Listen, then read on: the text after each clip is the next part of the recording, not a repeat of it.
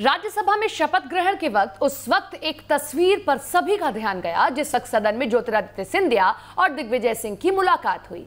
इस दौरान दोनों ने एक दूसरे का अभिवादन किया, लेकिन अभिवादन की तस्वीर के बीच भी दोनों की अदावत और इसके पीछे की कहानी फिर से ताजा हो गई। राज्यसभा में 40 नवनिर्वाचित सदस्यों ने शपथ ग्रहण की। इस दौरान राज्यसभा से एक दिलचस्प तस्वीर भी सामने आई। जब सभी सांसद शपथ ले रहे थे तो एक मौका ऐसा भी आया जब ज्योतिरादित्य सिंधिया और दिग्विजय सिंह का आमना सामना हुआ। दोनों ने मास्क पहना हुआ था। जब सिंधिया और दिग्विजय का आमना सामना हुआ तो दोनों ने एक दूसरे के सामने हाथ जोड़कर अभिवादन किया।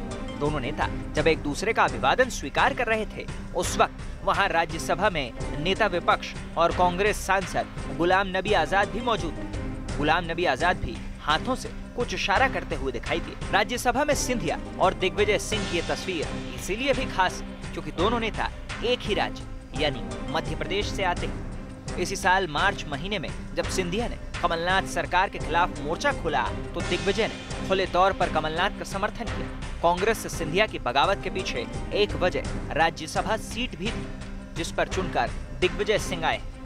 दरअसल सिंधिया चाहते थे कि राज्यसभा सीट पर उनका नाम प्राथमिकता पर रखा जाए, लेकिन पार्टी ने उनकी जगह दिग्विजय सिंह को ही तरजीह दी थी। इससे भी सिंधिया खफा थे और इसकी वजह से प्रदेश की सियासत का गणित कुछ इस कदर बिगड़ा कि कांग्रेस के हाथ से एमपी की सत्ता निकल गई। सिंधिया की मदद से बीजेपी एमपी में सरकार बनाने में सफल हो गई। इसके बाद जब राज्यसभा चुनाव का नंबर आया तो सिंधिया को राज्यसभा भेजकर बीजेपी ने उनको इस बात का इनाम भी दिया। साथ ही उनके समर्थकों को भी शिवराज सिंह की कैबिनेट में बड़ी भागीदारी दी गई। Team news state.